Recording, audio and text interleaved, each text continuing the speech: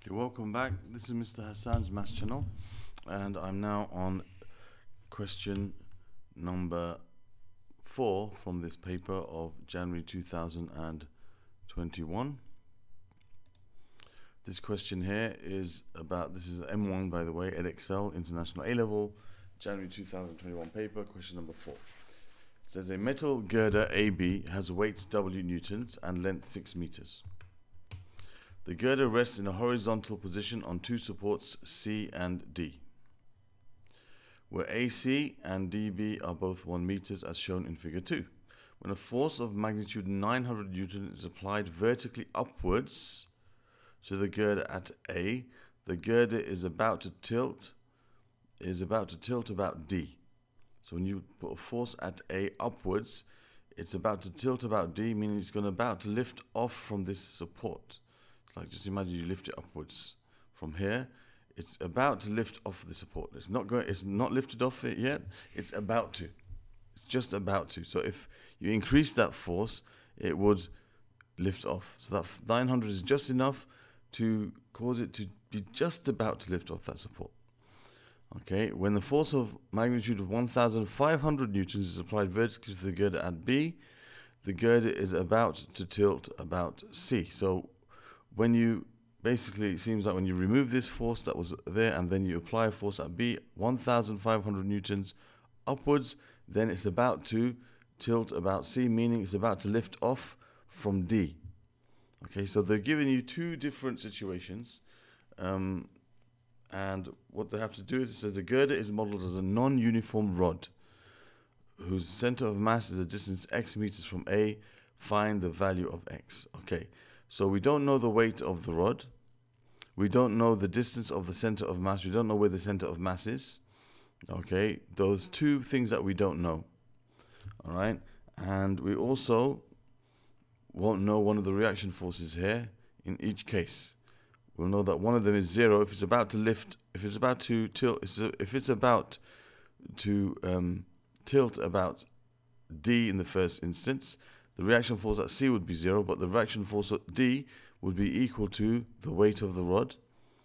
Okay, and the resultant between the weight of the rod and the force that's pulling it up. And we don't know the weight of the rod, so we won't know the reaction at D. So we've got three unknown things. Okay, we've got three things that we don't know in each case. Okay, we have the reaction at one of the supports we don't know, the weight of the rod we don't know, and the distance of the center of the mass of the center of the mass from the we don't know where it is on the rod. So three things that we don't know. Okay, so how do we deal with these three unknowns? Well, this is like a typical type of question that you get in moments. Typical moments question. It comes up very, very often, where they give you two separate situations, and you can form two equations and deal with the situation that way. Okay, so that's what I'm going to do. I'm going to take them case by case. I'm going to take the first case where we have a force of 900 newtons vertically upwards at A, and it's about to tilt about D, and then I'll take the second case separately. So let's start with the first case. I've kind of drawn these separately here. So I'm going to start with case A, case 1. Okay, so case 1. We have a force of 900 newtons acting at A. Let me just make that a bit more neat. Okay, at A there's a force of 900 newtons acting upwards. Now, this is a bit different because normally this force is hanging here. Then now we've got forces acting upwards. So they're trying to be a bit different here to mix things up a bit. And we've got the center of the mass of the beam is going to be somewhere, I'm guessing it's going to be somewhere closer to this side, because you need a greater force on that side to make it tilt about C. So I'm thinking the center of mass more on this side. But it doesn't really matter where you draw it. Between C and D, it's going to be somewhere between C and D. And it doesn't matter where you draw it, to be honest, because your answer will come out in your... so that's W newtons. Okay. When you find the value of X, the answer will come. This is the reaction at C, and this is the reaction at D. Okay, the reaction at C and the reaction force at D. So those are all the forces acting on this object. Now when this is 900 newtons, it's about to turn about D, about to tilt about D, which means it's about to lift off the support at C. Okay, just imagine if you were to have a force pulling up. If you have a force big enough, it's eventually going to, lift off this support, and it will turn around this support. Okay, as I mentioned. So that means in this case, the reaction at C is going to be 0. If it's about to lift off, the reaction at C at that point is going to be 0, and reaction at D will take, the resultant of these two forces. Okay, so now we have a few things that we have to deal with. One of them is we have to find, our objective in this question is to find this length over here. Okay, it's to find this length between A and the weight. That's what we have to find. That's X. What do we know in this situation? Okay, we know this is 0. So I've got rid of this force. So we've got 3 unknowns, W, X, and this reaction in C. Okay, now so I've got rid of this 4 unknowns, but now we know that this is 0 now. Okay, so this is 0. Now, the reaction at D, I don't know it because it depends on what W is, right? So I have 3 things I don't know, X, W, and the reaction at D. Now, we know that if we take moments about a particular point, the force going through that point will have no turning effect. So if I take moments about D, then I will have eliminated this force. But then I have to find the distance, okay, between D and these forces. That's what I need to find. I need to find the distance between D and these forces that are acting, and the forces are 900 newtons, and W, this reaction force is 0 now. All right, so let me find the distance, but I want to find them in terms of X. Okay, in terms of this distance X. And when I look at the second situation, okay, where the force is going to act on this way, I have to have the distances that I'm going to measure there also in terms of the same X. Okay, it has to be expressed in terms of X, because I'm going to end up with 2 equations. I have 2 things that I won't know, which will be W and X, and those 2 have to refer to the same quantities for me to be able to solve it simultaneously. So let me just now go ahead and deal with that. Let's now find the distance of Wn from the force, the weight from D. So I'm looking for this distance here. Okay, so this distance between the weight and D is going to be, in terms of X, because that's that distance we don't know. Well, I know the distance between A and D. I know that distance is going to be, the distance all the way from here to here is going to be 6 minus 1, it's 5. Okay, so I know that this distance is 5 meters, so the distance I need is going to be 5 minus X. So this is 5 minus X in terms of X. Okay, and I also need to know the distance of the force, this 900 newtons force from D, because I'm taking that as the point where I take the moments about. And so that distance from here to here is 6 minus 1, which is 5. Okay, so if I take moments about D, I know that it's in equilibrium. It's in limiting equilibrium. It's about to leave equilibrium. It's about to turn about D, but it's in equilibrium still. So the clockwise moments and the anti-clockwise moments are still equal to each other. So the clockwise moments here would be 900 times 5. 900 times 5. And that will be equal to the anti-clockwise moments, which will be from this force here, which is W times 5 minus X. So that leads us to the equation 4,500 equals W times 5 minus X. So that's one equation now I've formed from this situation. I have 2 things I don't know. I have to find X in the end. Now, if I look at another situation now, let me take the same thing here.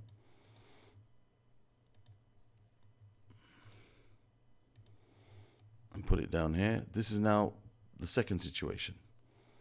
Okay, I'm going to look at the second situation here where you have now the force is now applied at B, as it says. So when the force of magnitude 1500 newtons is applied vertically upwards to the girder at B, the girder is about to tilt about C. So this time the force is being applied on this side. The force is being applied on this side. Okay, so the force here now is 1500 newtons. Okay, so we've got the weight acting in the same place. It's the same weight, the same center of mass, it's the same girder. It's just a different situation now where the force is now being applied upwards at B instead of A. So this is still W newtons. You still have RD and RC, but the situation changes a bit now. Okay, you have RC and RD, reaction at D. Now in this situation, what's happened now is it's going to be lifted up this way. So what's going to happen is it's about to lift off from D and it's turning about C. You can imagine if you lift this up, this is going to be raised off the support. So basically the reaction at D is about to become 0. Once this becomes 1500, the reaction at D will be 0 and all the reaction force will be on here, but we don't know what it is because we don't know W. We need to know what W is to find out what the reaction force is here. It will be the resultant of those two. Okay, so now what we need to do is we need to just take this new situation into account. And again, we have three things that we don't know. We don't know what X is. Okay, we don't know what X is, which is from there to there. Okay, I have to express everything in terms of the same X. We don't know what the reaction at C is. Okay, we don't know what that is. All right, and we don't know what W is. So again, if I take moments this time about C, I'll have eliminated this from our problem. Because the moments, if I take moments about C, then the moments of C, the reaction at C about C will be 0. So I have to just worry about these two forces, but I have to think about now everything in terms of the distance from C.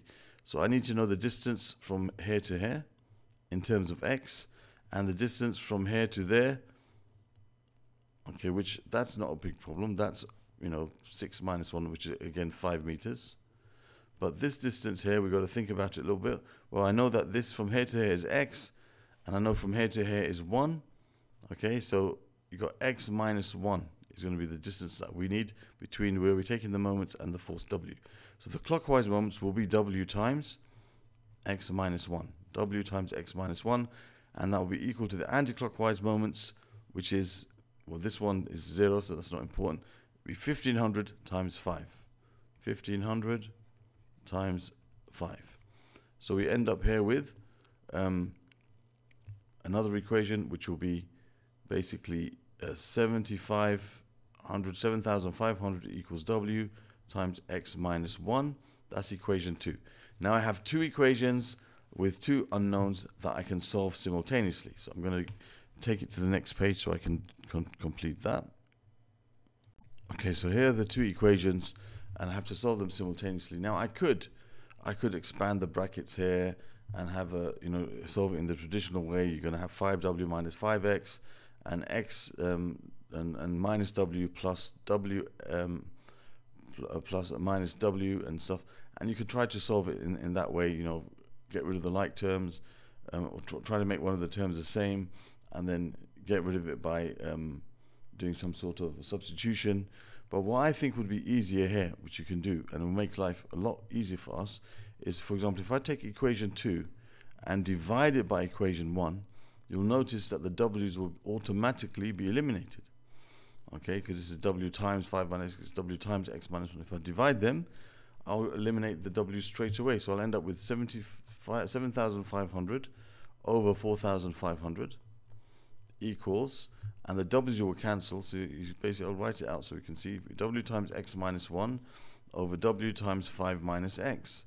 So what's happening here now is the W's are cancelling out.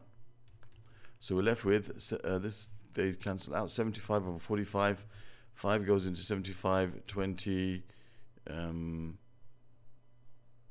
5 goes into 75, sorry, not 20, one time, that's 10, 1, and remainder 2, 15. 15 times 5 is 75, 15 times 9, 5 times 9 is 45, so that's 15 over 5, which actually becomes something simpler. It's 5 over 3. You can say 25 goes into 75 5 times, and 15 goes into 25 5 times, and 15 goes into 45 3 times. Sorry, 75 over 45 is 5 over 3. 15 goes into them both, and this will be x minus 1 over 5 minus x. Now we can solve this by doing cross multiplication. So we're going to have 5 times 5 minus x equals 3 times x minus 1. So we got 25 minus 5x equals 3x minus 3. So we have 25 plus 3, which is 28, equals 3x plus 5x, which is 8x. So we'll end up with 28 over 8 equals x. So x is going to be 8 goes, well, that's like divide 14 over 4. So x equals 4 goes into 14 3 times, remainder 2. So that's 7, it's like 7 over 2, so it's 3.5 basically. 3.5 meters is x. Okay, so we found the distance of x, which is the distance from A to the center of the mass. Okay, so x equals 3.5 meters. So there's the answer to that question. Now, very important for us to realize a couple of things. One of them is that when it says it's about to tilt about D, that means the other support is going to have a 0 reaction. That's the key to answering this question. Otherwise, we'll have too many unknowns. Okay. The other thing that's really important is to express the distances in terms of the same value x. So we wanted to find from A to the center of mass. So I call that x. So I described all the distances here in terms of that x. So I took moments about D here in the first case, and then all the distances that I got from D, I expressed it in terms of that same x, which was from A to the center of mass. Okay, in both cases. That way, my x in both equations refers to the same length, and my w in both equations refers to the same w. Then I can solve them simultaneously. They have to be the same thing. Okay, and therefore we get the answer. So that's question 4 answered. Thank you for watching.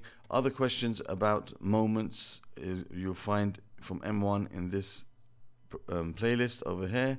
Other questions from this paper of January 2021 M1 you will find in this playlist that will appear on this section.